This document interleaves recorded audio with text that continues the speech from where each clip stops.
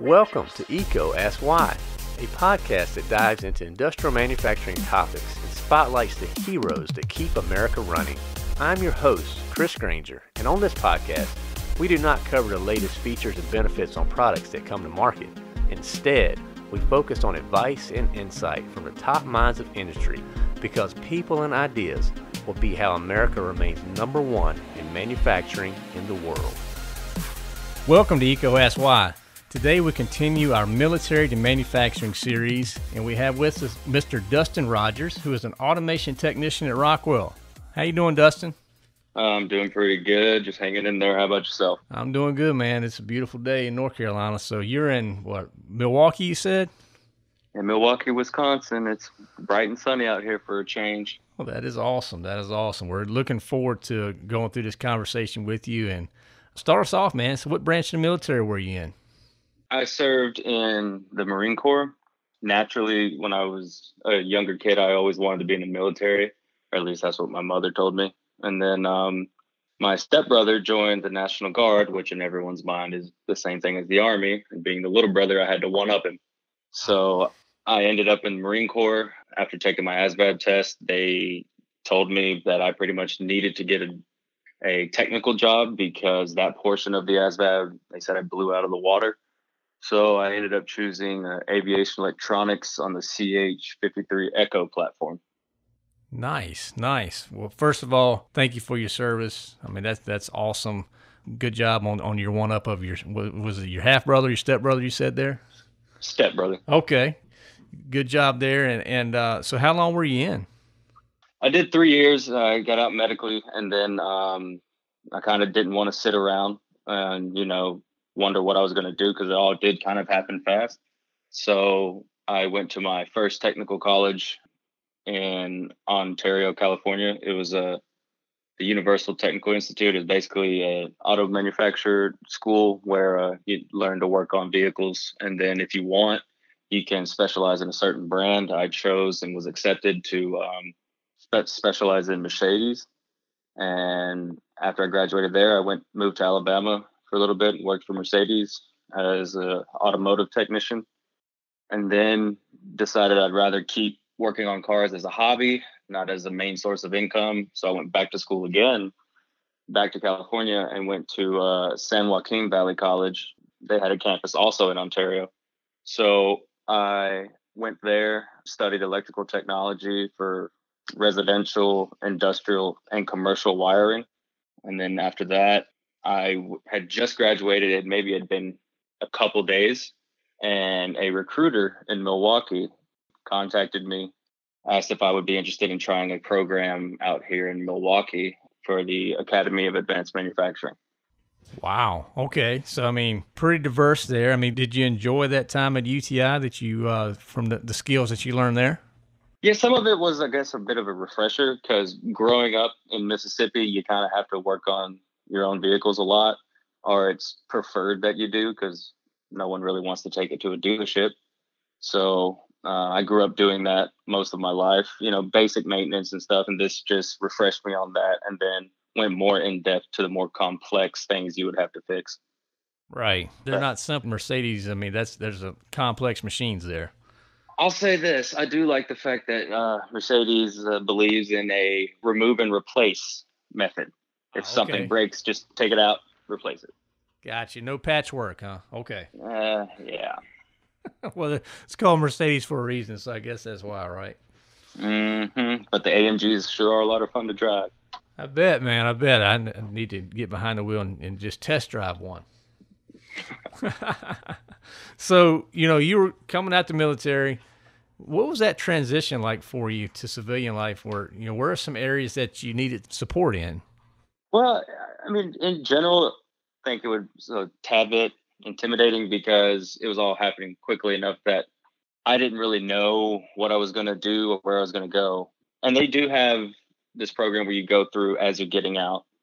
And, employers come and will talk to you. But in California, that was mainly like corrections and stuff of that nature. And the police force were the main ones showing up, in which the majority of the people in the program with me at that time, none of us were infantry. None of us were NPOs or nothing like that. We all did technical work or admin work. So that just didn't interest us. So it's kind of pretty much I don't want to say a waste of time, but it wasn't something highly sought after by the class. So I guess I would say the most help needed is, having more options available to you, getting out, more avenues of approach, more ways you could go about into different fields, especially fields that relate to what you worked on in the military for however many years. So I guess just kind of expanding the network and understanding the opportunities that could exist in these new areas. Is that correct? Yes. Okay. So when you were looking at manufacturing or industry in general, what attracted you to that? I'll be honest, I didn't even look at manufacturing at all, because in my mind, manufacturing meant I'd get stuck in a plant, never go anywhere, because back home, that's all there was furniture plants, stuff like that, that my mother, she's worked at my whole life, the same job, the same type of job. And I didn't want to end up the same way. I wanted to improve and do something a little bit more meaningful to me, other than just the same old day in and day out. Right. So, I mean, there's a perception out there that manufacturing is just that, but I think you can attest that that's definitely evolving, correct? It is evolving, and it's definitely not what I thought it was going to be. So I will say that I was pleasantly surprised. So what have been some of those surprises, man? You had this perception in your mind before, now you've gone through it and you're in it. What would be some of the areas that our listeners would be the most surprised to hear about? Well, if you would have asked me about a year and a half ago, hey, you think you could ever work on robots? I'd look at you and say, you're crazy. There's no way I could do that. And now I'm the main guy here that works on the robots on our assembly line and fixes them when they hit certain faults and whatnot. Another one would be learning code. That might as well have been a dead language to me, because I could not have ever imagined understanding anything that had to do with that. But after going through AAM and having some more exposure in the job I have now, I have I guess I would say a beginner's grasp on it, but it is definitely something that I know I can improve on and eventually excel in. Right, absolutely. Now, you've mentioned AAM a few times to our listeners. That's the Academy of Advanced Manufacturing. So can you just talk us through the process of being accepted, what that looked like, and what do you remember most about that experience? Well, the first thing I remember, and is the first thing that I would be willing to bet money that every person that comes through this program will remember, is when you first hear about it, you say to yourself, this is a scam. It's not real. And I'm going to be stranded in whatever city they tell me I need to go to. Okay. It's just because it's one of those, everything that they throw at you, it's like, this all sounds too good to be true. And especially coming from the military, you learn to be very skeptical of a lot of things. Mm-hmm. So, but I took a leap of faith, especially after they made me go through so many hoops of taking tests online, because in order to be accepted into the program, you have to take 3 tests. Could be more, could be less, but I do remember 3 of them. And you have to score a certain percentage on each test to be accepted.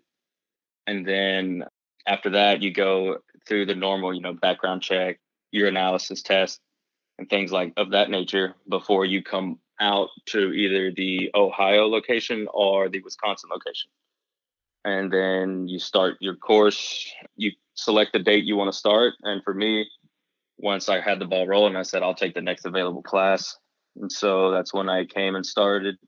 I moved to Milwaukee in January 2019, so last year. And I've just been here ever since. Okay. So what do you remember most about those 12 weeks? That I could make a drive, do the same thing 2 different ways and still not pass for it.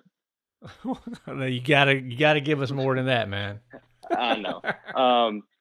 But it's just a little joke I have with some guys from my class because they all know about it. But no, it's definitely as I've already explained, I've been involved with technical courses before and very hands-on things, and by far this was the most hands-on course I've ever had.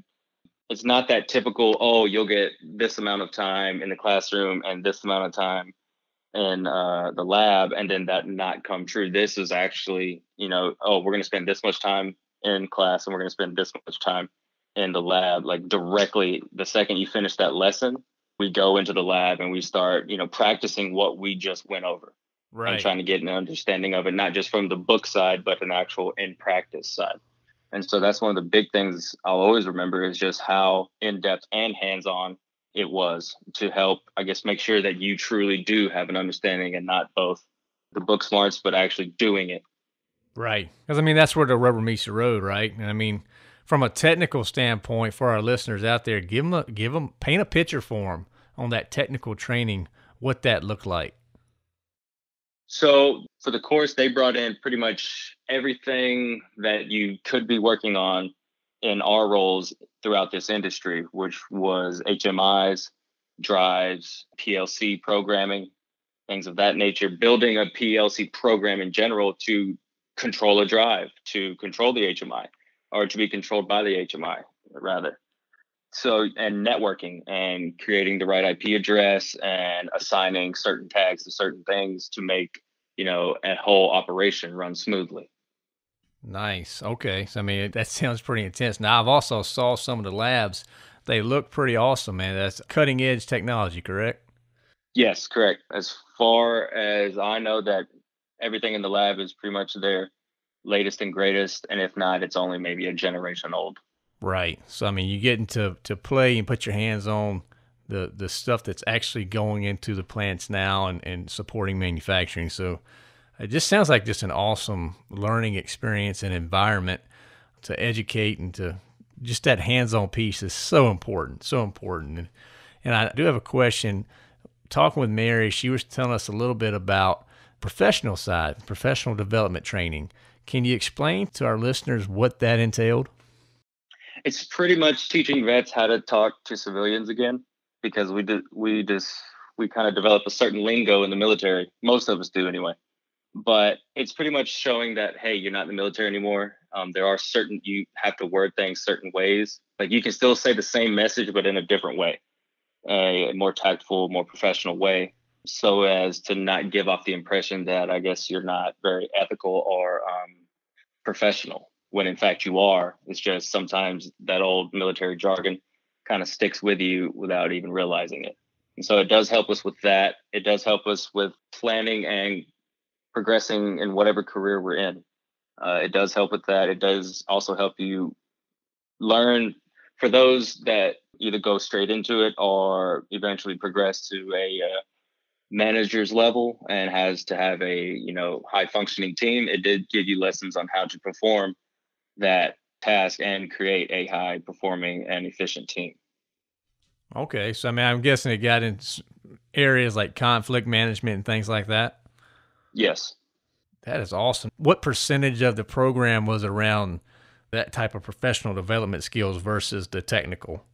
So the actual taking time out of class, I would say, was it was in the beginning month that we had a week of professional training from a coach and everything. And then we had a resume editor coach that we talked to weekly, or a professional development coach weekly. And then that person also helped us write our resumes, create our LinkedIns if we didn't have one, go take us through the ropes of all that, ask us how we're doing in the program. Are there any questions of things like that? Or, how to address certain things within the program or with the management team of the program, how to address certain things with them and, go about it the right way.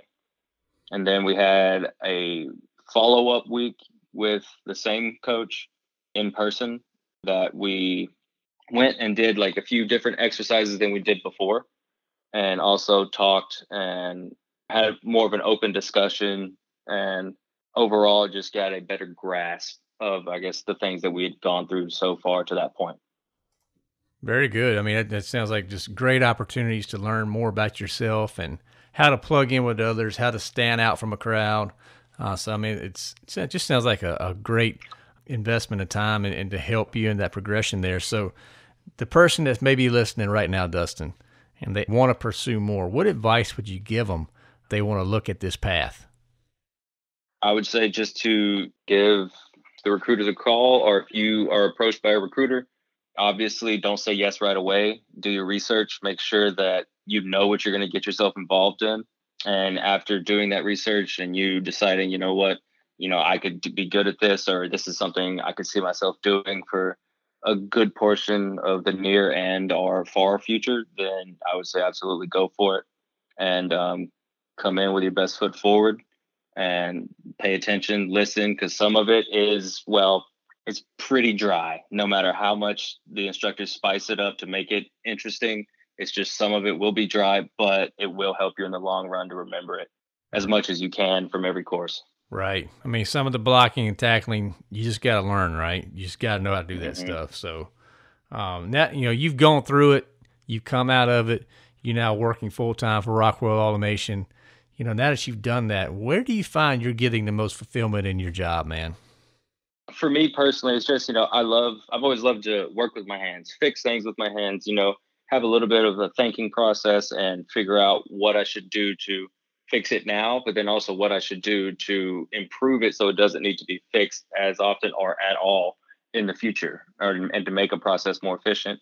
And that is exactly what I'm getting to do here now, is that on the line that I work on, there are some bugs in the line still. And so we are working to, one, create a permanent solution for those bugs, as well as addressing, I guess, like minor design flaws that need to be changed to help with that process as well. And I have been brought into it as a key voice on it because I work with it every day, and I'm the one that has to go in and fix the faults and, clear out anything that may have jammed up in the process. Right. Okay. That sounds like a lot of fun, man. And like getting your hands involved and you're part of the solution. Any highlights you got from a career standpoint you like to share with our listeners? I mean, I'm still pretty new here at Rockwell. I mean, I hit my year mark in April, so I'm still working my way through the waters here, but I'm also still very involved with AAM. I go to speak with every new class here in Milwaukee just to give them a little bit of words of encouragement, and then, or answer any questions they may have. So I do stay involved with them. I am involved with communications with Mary as well as one of the instructors at AAM. And ultimately, if in a perfect world, it'd be nice to facilitate my way back to AAM to continue to give back to the program that gave me so much, so in such a short amount of time. No doubt. That's awesome that you recognize that, and I'm sure just you coming in and talking to the new class, just provides that much more inspiration, man. So that's wonderful. And Dustin, we love to take these episodes and learn a little bit about, you outside of your work life and your career. So how about any hobbies, anything you want to share, any interests that you'd like to talk about? I'll tell you what, thanks to this job, I've been able to put a lot of focus on disc golf. My shoulder may not approve of that, but I do. I do play a lot of that, especially since the season is closing down. I'm getting in as many tournaments as I can before we're shut down for the winter. Outside of that, I'd love to go play pool or go for a swim. That's about all I can do right now, especially with the way things are. Yeah, no doubt. I mean, so your disc golf, the tournaments are still happening?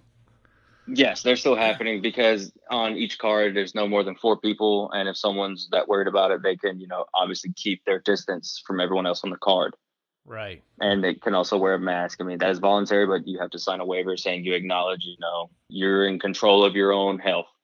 So you do whatever you feel is right. Right. But yeah, like I just played a tournament last weekend, and I have another tournament this weekend, and I have league as well on Thursday. So it's going to be a jam-packed schedule for a couple more weeks of disc golf.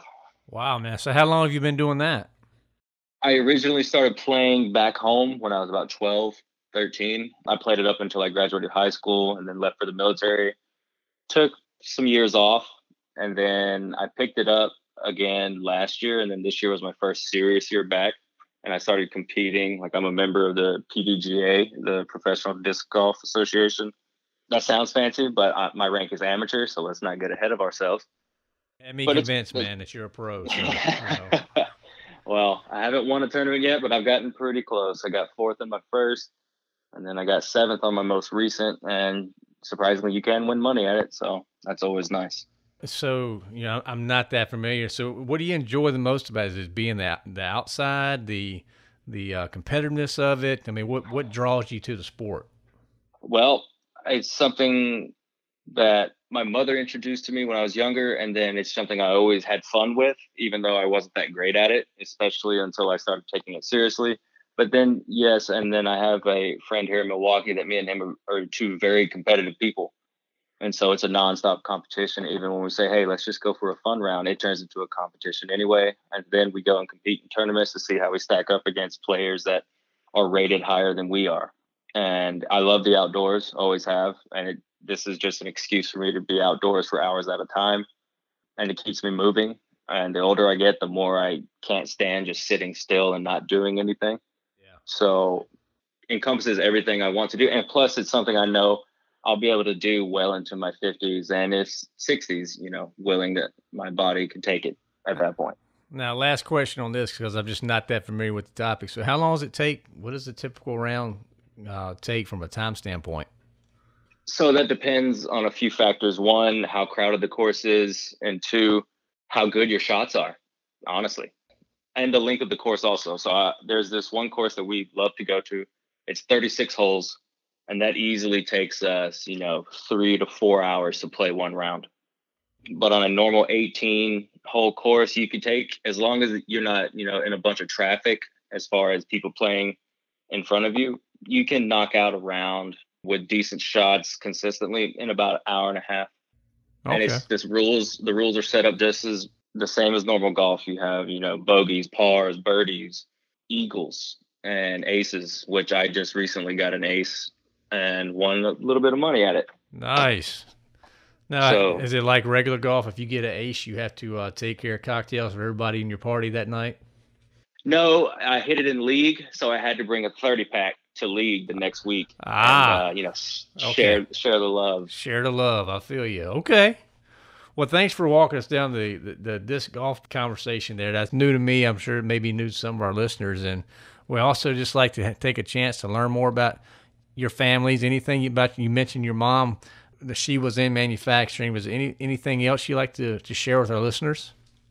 And she's also the reason I love working on cars, because growing up, she used to work on her old little Fiero. I don't know if you remember what those were, Oh, yes. but she did all her own maintenance on that thing, and that's where I got that from. But now I'm mainly just being told what to do by her and my 5-year-old daughter. Okay, awesome. So you got a couple women running your life. Very similar to Pretty me. pretty much, yep. They tell me what to do, and I just say okay. And I don't even fight it anymore. There you go. Yeah, she moved to Mississippi before I was born, and then just pretty much stayed there in my hometown ever since. And I go back to visit as often as I can. And my daughter's currently in Virginia, and I'm getting ready actually to head out there for her birthday in about a month and a half. Okay. Well, I got to just find a Lego costume. You'll find it. You'll find it. It's important. Oh, absolutely. You've really brought a lot of insight and inspiration, I'm sure, to some listeners out there that are wanting to know how to go from military, what my next steps are. And it's a great opportunity to investigate, to learn more about. We'll put all that in the show notes. But we'd love to wrap up the ECO Ask Why with the why, where we get down to the purpose. So can you give our listeners the importance of why a program like this has had on the impact in your life? What would that be? This definitely opens the door for someone like me who can look at, industries and say, all right, I can go to this, I could try this industry, but I don't know that much about it, but it does interest me. That's what manufacturing was for me. I did have some predispositions to it, to where I said, if I do this, if I start to get, in a rut to where they're never going to let me advance, or I'm just going to keep doing the same thing day in and day out, I'm going to get out of this industry as soon as possible. But they actually go into depth. They talk about, yes, and they will admit that old manufacturing, some of it was like that. But nowadays, companies don't want people to be stagnant. They want them continuously to grow and continuously improve and better themselves, in which case is also bettering said company. Like Rockwell is a perfect example of that. We have to go through reviews all the time for it. What have you done? What can you improve on? And what are your next steps for your next goals?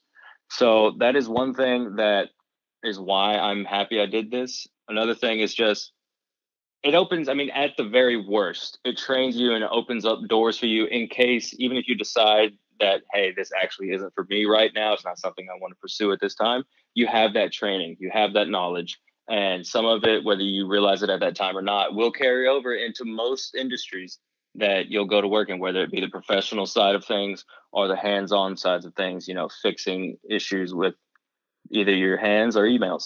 Whichever one, you'll be trained to do both. Right. Because all those skills are important. So, I mean, thank you so much, Dustin. I mean, this has been great. Just your sharing your journey, how you got here.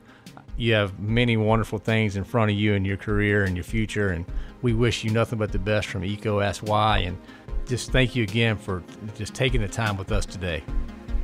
Absolutely. I appreciate you having me on. Thank you for listening to ECO Ask Why. This show is supported ad-free by Electrical Equipment Company. ECO is redefining the expectations of an electrical distributor by placing people and ideas before products. Please subscribe and share with your colleagues and friends. Also, leave comments, feedback, and any new topics that you would like to hear. To learn more or to share your insights, visit ecosky.com. That's EECOASKSWHY.com.